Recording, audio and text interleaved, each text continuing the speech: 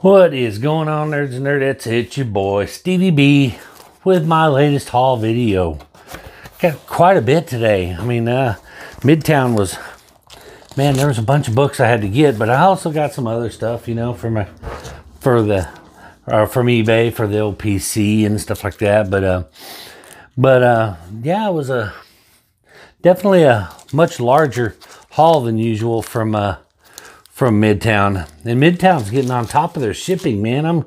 I'm getting impressed. They got, you know, they're getting me. My books used to not come till Mondays, and now they're showing up on Saturday, which is, you know, major kudos to you guys.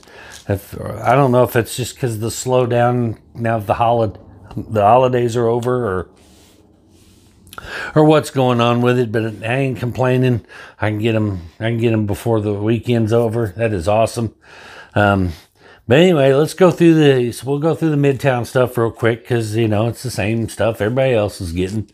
But anyway, we got first up, Harley Quinn, the animated series, number, what is it, 5?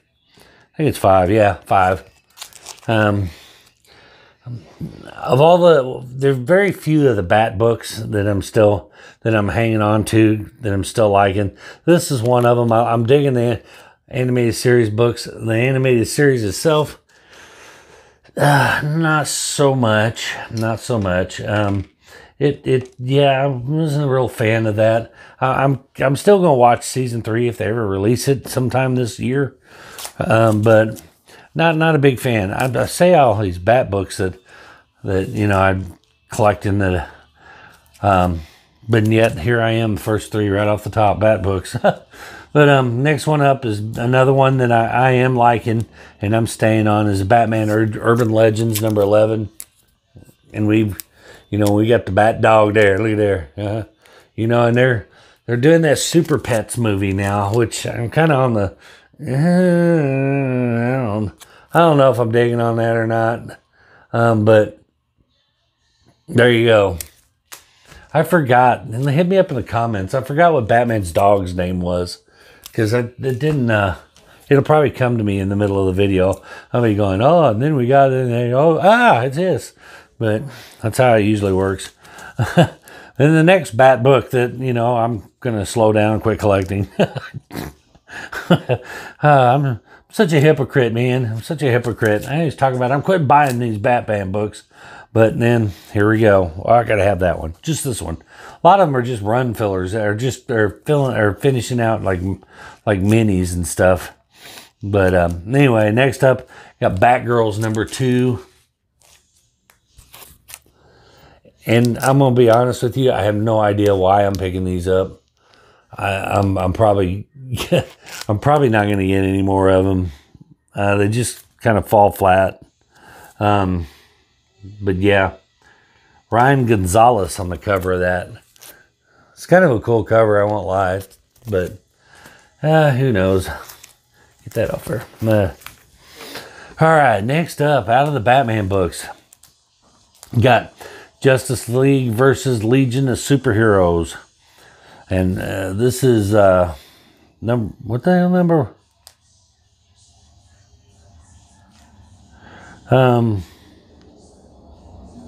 I don't know what number this is.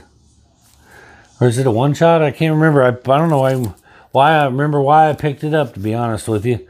But anyway, yeah, Justice League versus Legion of Superheroes. It's a number 1, I'm sure, but I don't know if it's a one-shot. I don't think so.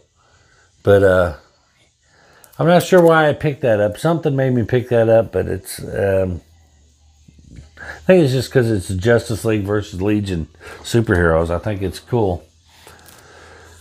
Next up, I'm digging these are like total cover buys for me. I'm not going to even lie. I am a Titans fan. I like the Titans. And these covers with the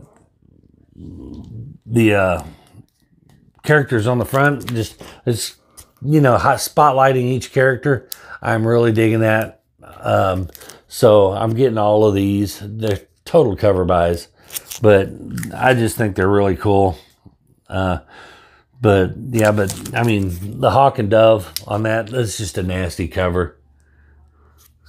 And all of them are like that. So I'm getting them just to put the whole set with each Titan highlighted on there.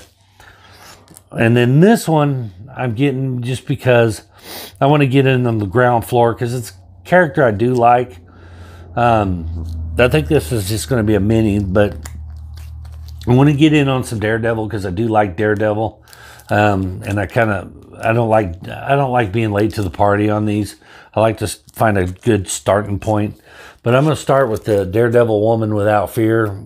I know that's not Daredevil. I know it's Elektra, everything, but I'm going to pick these up because I'm kind of curious about this. Kind of interests me. But, oh, and this is also the first appearance of Akka. Not sure who that is, but it's a first appearance. It's Akka. But next up, and this one, Devil's Reign, the Superior 4. I kind of dig this, but you know, I forget who it is.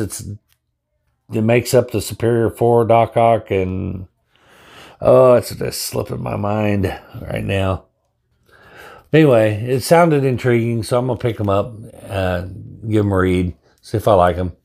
But and the Thing number 3, I'm pretty sure this was a mini as well. I don't even know if I'm gonna finish it. I may just pick up the first 5 and then call it a day because I'm not really digging on them that much. But try to give them at least 5. Try to give them at least 5 books to you got to give it a chance before you decide to ditch it. But next up is this Nyx. I believe this is number 2. It's a Virgin variant, so I can't remember. So number 2 or 3.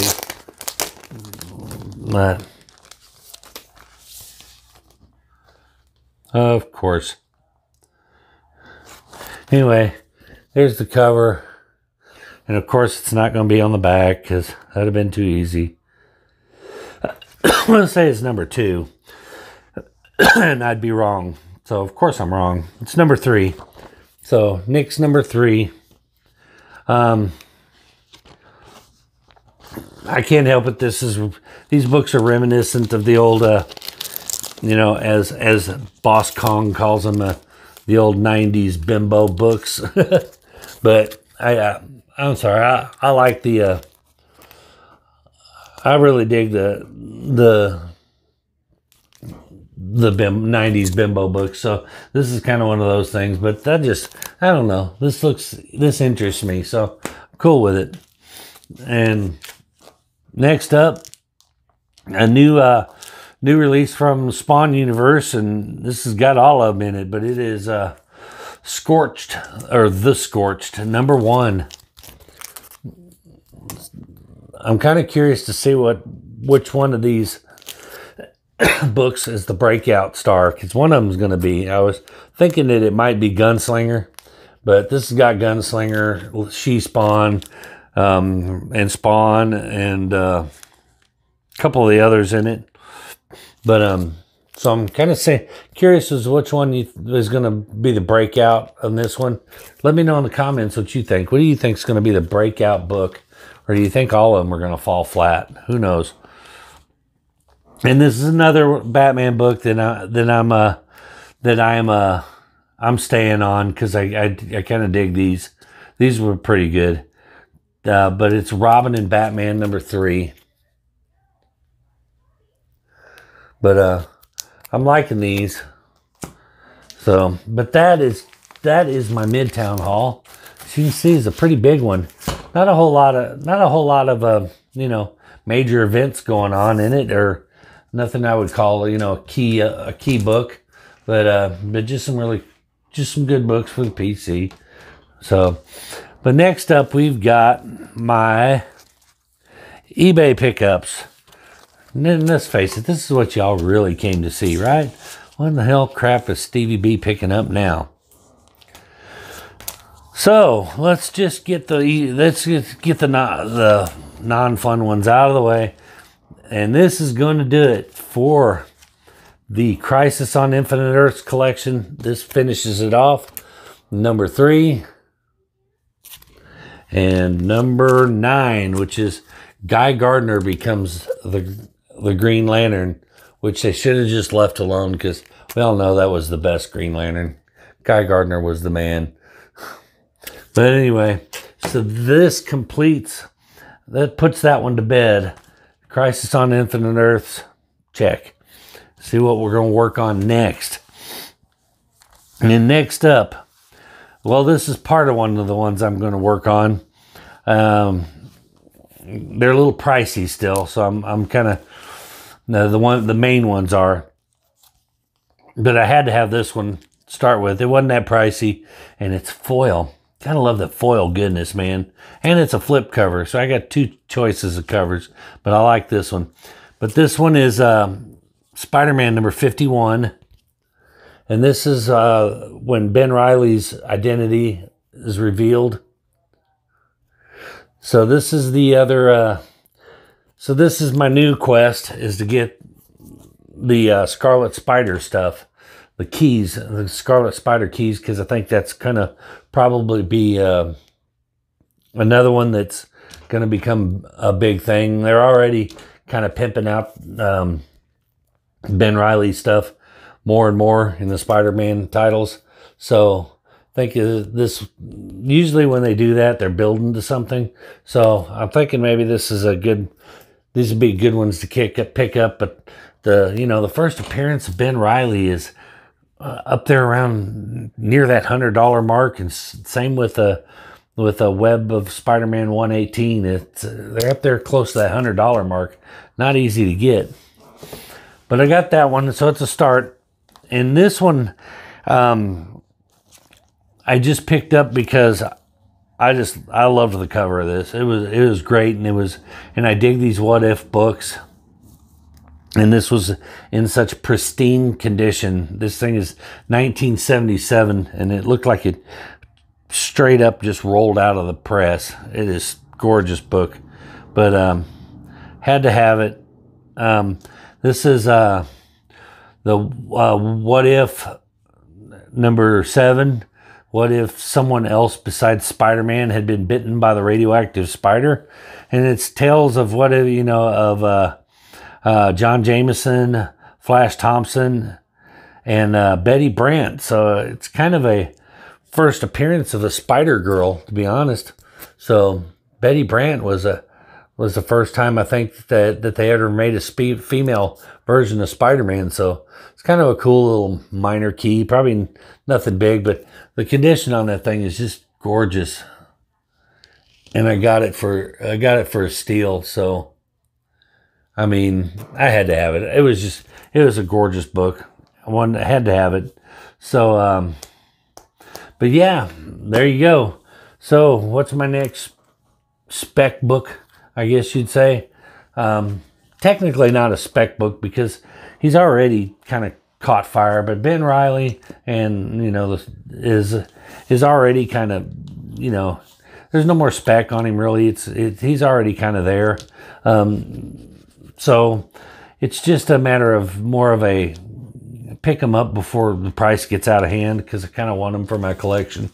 So, and there's a lot of books, out there. I get a kick out of, some of the top 10, key books you should be specking on, and then you go pull it up and it's got Amazing Spider-Man 300 and you're going, no shit, really? That one might just be popular, huh? But yeah, but I'm thinking, yeah, that's no longer falls under the category of a spec one. That one's kind of made it, So, my idea of a spec book is one that really just kind of is still under the radar and nobody expects it to do anything, and then boom, it takes off, like that Hobgoblin, like the Spider-Man Doppelganger. That book isn't worth a whole lot of money, but it's a good spec book, and I love the spec. Speculation is, I don't spec for value, I spec for fun. I think it's awesome to be right, to grab a book that isn't worth anything and say, based on what your opinions and, you know, and information, you know, about characters, you jump on it, and then it hits. It just feels good. It's an awesome feeling. It makes it fun. It's like gambling, you know. So, and it makes it twice as sweet when you pull a book out of a dollar bin and as a spec, and it just explodes.